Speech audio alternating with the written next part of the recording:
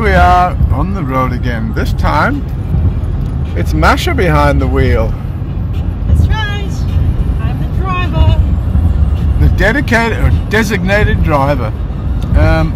Yeah, and so we're on our way to Pennsylvania. Today we decided to revisit a lovely town that we found once before called Columbia, right on the banks of the Susquehanna River. So we're going through a toll gate. There's quite a lot of tolls in the US, but the tolls are very reasonable, usually like a couple of bucks at a time, and I guess it's just a good way of keeping the maintenance money coming in.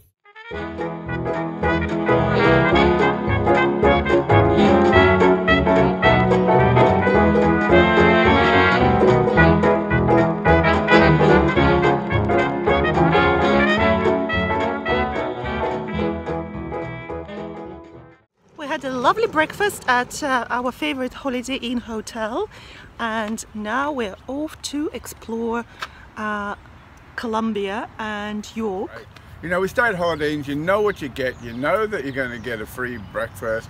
The rooms are always safe, clean, and the beds are just great. Yeah, I didn't have a back pain after sleeping in this comfortable bed, which is lovely. Yeah, so we took the bed out the side door, we put it in the back of the truck, and we're taking it home with us. So here we are in Wrightsville, standing on the banks of the Susquehanna River, and it's the Veterans Memorial Bridge. Is that it, babe? Yeah. Yeah. And this bridge was constructed in the early 1900s. Prior to that, there was a wooden bridge here which was built around the Civil War time, and it was actually during the Civil War that it was set alight. And the legacy of that night are some of the businesses around here have named themselves Burning Bridge Antiques, Burning Bridge Tavern, which is across the river back in Wrightsville.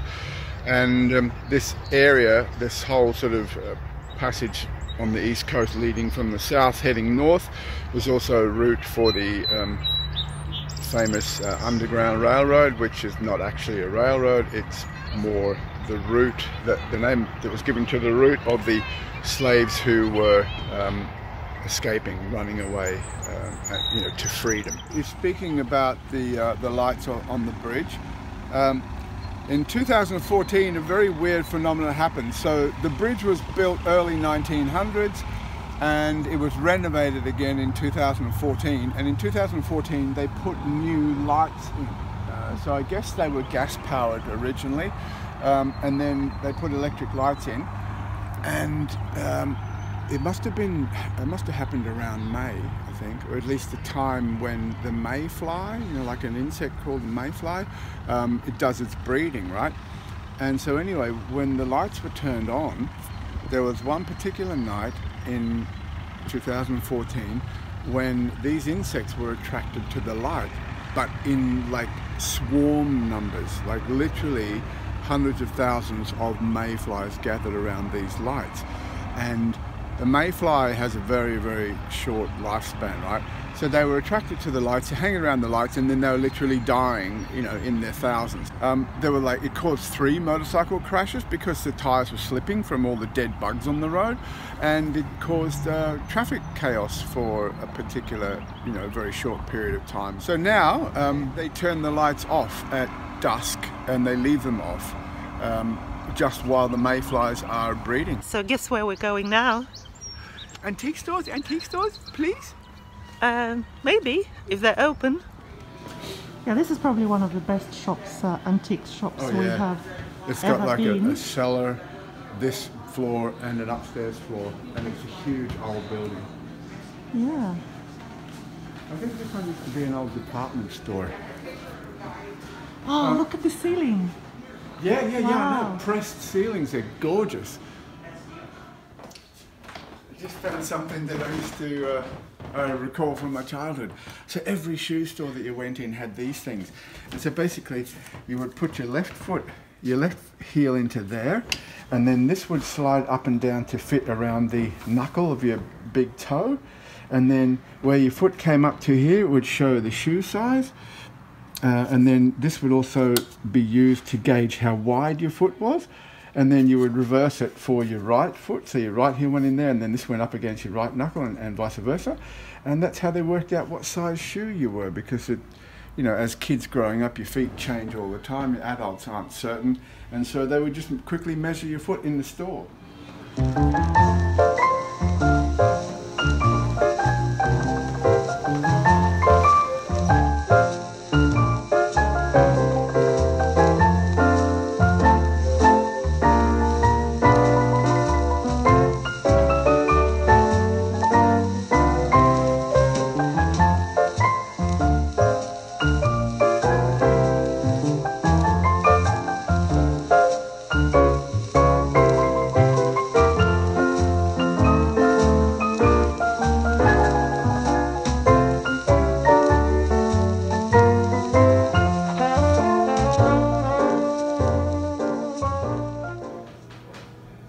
Like a fridge? Yeah, the old style fridge before electricity. And this is where you know, access your cans of stuff, if you whatever. Okay. Yeah. I've got 2 of these at home. I've got for $30 a piece. And $165 for one. Sometimes I discover things I had no idea we had at home. Interesting.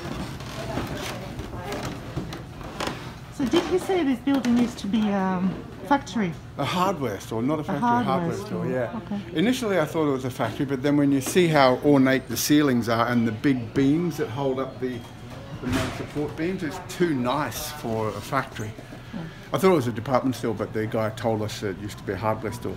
The people who own the hardware store are still in town. They still own this building, but they moved the hardware store down to a strip mall, which is like a very modern version, you know, like of what we shopping malls today. But yeah, thankfully they didn't destroy the building, and it's still here to enjoy. Look at this. This is lovely. Sort of Art Deco almost. See the globe, and I guess this is meant to be like a ring of satellites around the planet, and this is from an Oldsmobile, so it would have been on the front of a really big old school bonnet of a big old American car. Love it. Look at that. I mean, I don't know what you do with it, but it's just gorgeous. It's an old military cooler box. Which, you know, very well made. You know, it could stand anything. You don't have to be precious with it. You could just chuck it around. And inside, it has the space, obviously insulated. And I guess you could fill that full of ice, perhaps. Stick that in there, and then have your, you know, beers or stuff around the outside. And it's $30, very cheap. Okay, so do you think this might be your first? Do you think it might be your first purchase today?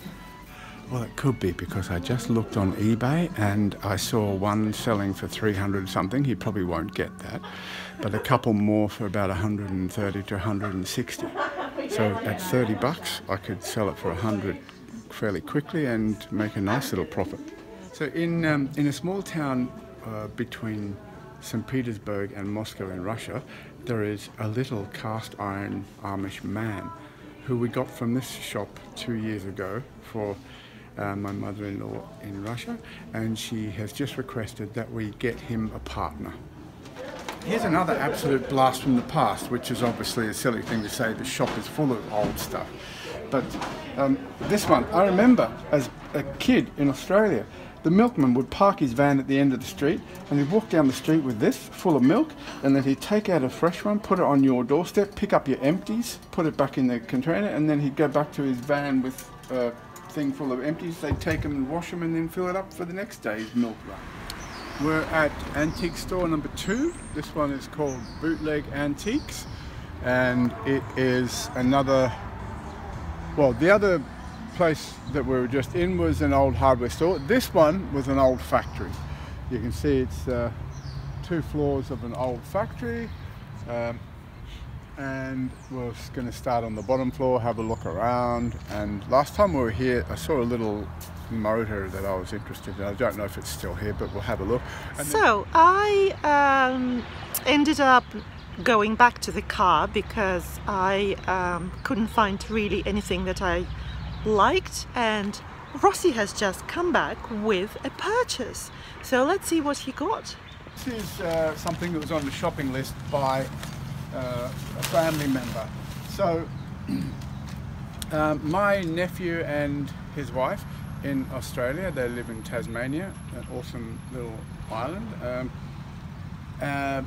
have goats, and they Margaret told me that she was looking for a butter churn, and they're just, I thought they'd be easier to find. Anyway, this one is a slightly different design to the one that I thought I was going to get for them, but anyway, it's quite simple. It's just got this twisted wire stem with the blades down there, and a handle with like a mechanism on the side. So you just slide this up and down, and it's, you know, I guess you're going to have to do that for quite a while to turn cream or butter into, cream or milk into butter. But that's it. That's basically it. Now we're on the way home, but on the way home we are going to pop into another antique store, and then we're gonna go all the way home to New Jersey. Yeah, we haven't been to this one before, so interesting to see what's inside.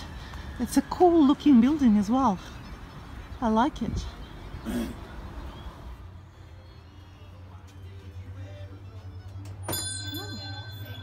Doll's house on steroids. That is amazing. Look at the size of it. That is beautiful. Do you want to stand next to it so I can see the size? Yeah, it's massive. Oh, look at this. Really cool. All the windows. Oh wow. Look at that. This will be me in retirement. On a sitting porch? on the porch Somewhere in France. with a little table there, ice cold beer there, family and friends sitting around, having a chat, and then just doze off. Love it. What is that beautiful piece worth? Look at the size of it, it's huge. Yeah, good size. I can't read it. Let me see. Oh, hang on, there we go. 120? 125. Wow. I mean, that seems cheap. But it's obviously old and really well made and comfy too. You should have a seat. Yeah, it's very comfy. Yeah, You're not sitting. I'm sitting properly on it. Yay. Oh, look. And the stereo. Oh, the jukebox. Yeah. Yes. Jukeboxes are cool. And a Wurlitzer. I've never seen it in real life. Like, you see them in the movies, but Oh yeah.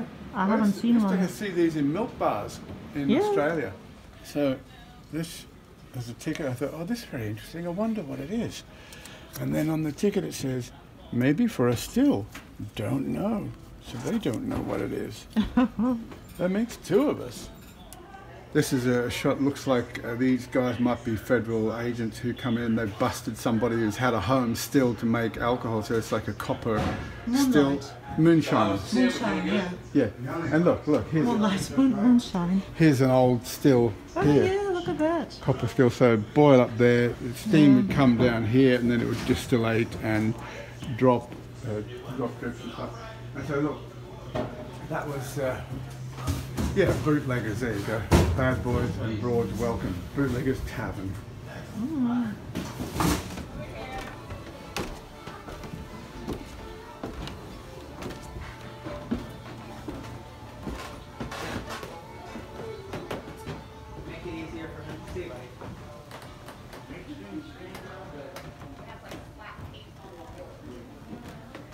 interesting find. Look, this is what they call a globe.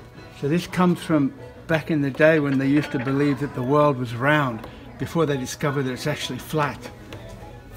And if you go too far, like beyond Hawaii, you fall off. So an amazing find. I've only ever seen these on TV. A beautiful vintage Gibson lap steel guitar. So this is, you know, just a beautiful old guitar. You know, one of the early Gibsons. And, you know, very fittingly, of course, the price is $1,200. But it's just very, very an original nice. 19 what? No, 1950s. Yeah. Wow. Oh my stars. That's like a double slice. Is it good? Oh yeah. It feels like half a kilo of cake. I know. I don't think you'll be able to finish it. No. Well, I'll be able to finish it, but certainly not right now. Maybe I'm going to make a start on it now, though. It's the only decent thing to do. Abracadabra, I want to reach out and grab you.